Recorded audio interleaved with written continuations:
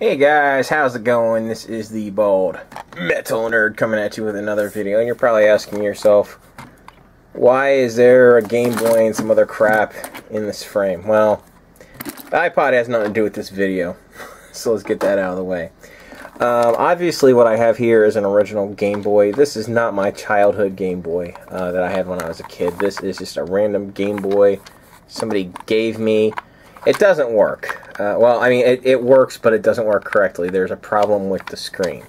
So what we're going to do today is we're going to do a little bit of an autopsy of this thing, just for fun. I'm not really going to try to repair it.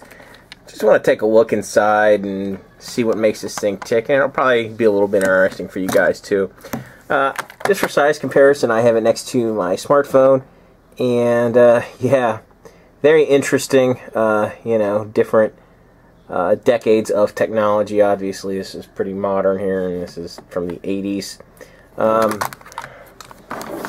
The whole thing is actually only slightly.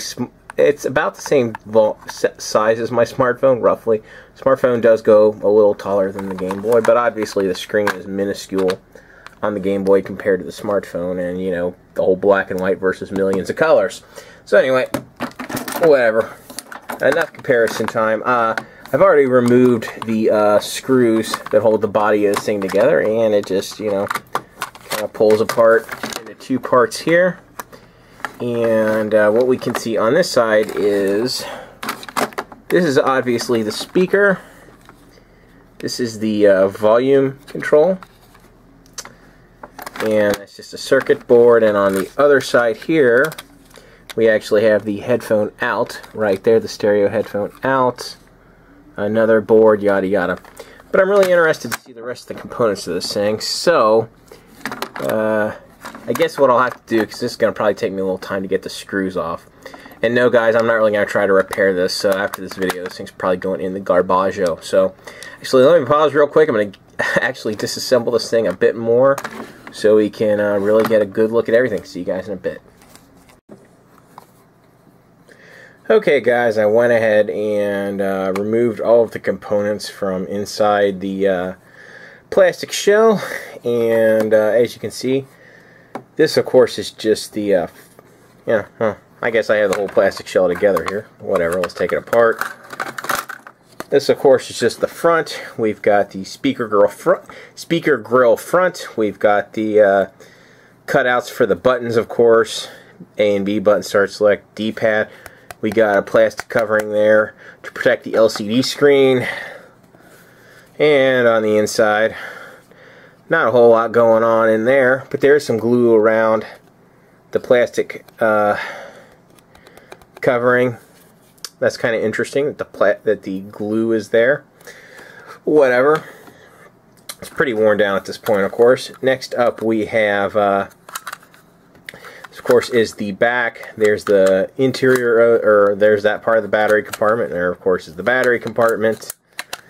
Interesting that there's a metal backing where the cartridge slot is. I'm guessing that's probably to prevent some sort of interference between the cartridge, and I have no idea why that metal backing is there, but hey, whatever. Just some metal in there, so that's pretty much does it for the shell. As far as the interior of the unit, I guess before I show off the whole unit, there of course is the D-pad, and here of course is the you know, the backing for the D-pad to allow it to interact with the hardware. We've got the start and select button right there. Is attached to its backing. What else we got? We've got the A and B button right there. And of course, there's the backing for that one. This is the power switch. And now we'll take a look at the main circuit board and everything separately. Now, this of course is the back component, the screen. I'm not interested in repairing this thing further. It's not worth the cost or time that it would take to me to repair this thing. It'd be nice if I could get it going again, but I'm not buying a screen for this thing. It's just not worth it to me. since I have other ways to play Game Boy games. Here, of course, is the speaker. Real nice close-up of it. Exciting, I know, right? Here, of course, are the pinout, or I guess where the pinouts are for the buttons. There's, of course, the D-pad, start and select button, A and B button. Exciting stuff, right? Let's see what's on the back of this board here. That, of course, is the volume control right there, which is pretty cool. And then you just have capacitors and stuff. I'm not an electronics expert. I'm sure somebody is. Yep. So anyway, moving on. Of course, you got the ribbon cable there. Attaching to. Let's see what happens if I rip this thing. Oh, it pops out real easy, actually. Oh, cool. Anyway, there, of course, is the cartridge slot right there. Here's a really big I/O there with the main board. I'm not sure which one. I guess that's the CPU right there, since it says CPU on it. Let's see what else we got here. I'm guessing probably one is graphics and one is sound chips there. There is the, basically if you had a link cable, you could link up with another Game Boy to play 2-player games. Let's see. There, of course, is the on-off switch on the inside. That's where the AC adapter would plug in.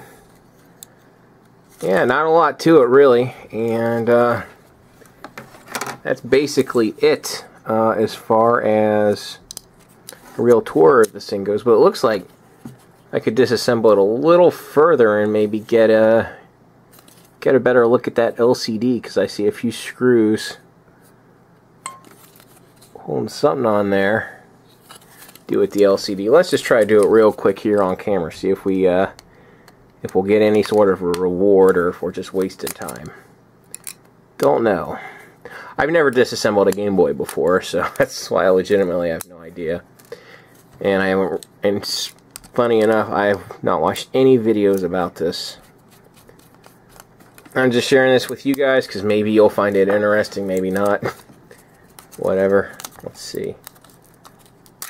Hey, look at that. We were able to pull it apart.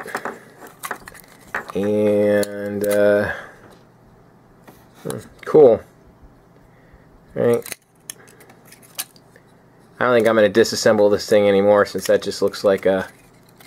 That's literally just glass there. And some metal. But yeah, if you wanted to see the underside of the LCD, now you have. I know, exciting, right? So anyway, that's pretty much going to wrap this up. I hope you guys enjoyed this. If you did like it, as always, please thumbs up, share, subscribe, all that fun stuff. Thanks a whole lot for watching. I'll catch you guys next time. Well, guys, one side note. So this is bonus content, right? I wanted to show you guys the way that I do have to play Game Boy games. I have a Game Boy Advance, right? So, and these play Game Boy games just fine. I have Metroid 2 in here, so let's go ahead and switch the console on. And in a lot of ways, this is actually kind of superior to a Game Boy. For one, it has a backlit screen. Right? So you can actually see the damn thing when you're not in direct light. And you can adjust the screen size to be 4:3 or 16:9. And obviously you can see it works just fine. Plus it actually adds a little bit of color to the screen. It's not just straight black and white. You can see some yellow there on Samus. And some red. Now granted, it's not true color, but it does enhance the look a little bit. So, I can play Game Boy cartridges all day long if I really want to. Hence why I wasn't super worried about the glare that you see in the video. It's nowhere near that bad in real life, by the way. The reflection from the light, I don't really see it in the screen. It's interesting what a camera will pick up, but it isn't true to life. So, Yeah, good stuff. Anyway. Oh, battery's low on this thing. Might have to charge it up. But anyway, that's basically it. You know, hence, plus, of course, there's always emulators, too, for PC, that you can very easily emulate the Game Boy. So, what else, guys? Anyway, that's going to wrap it up.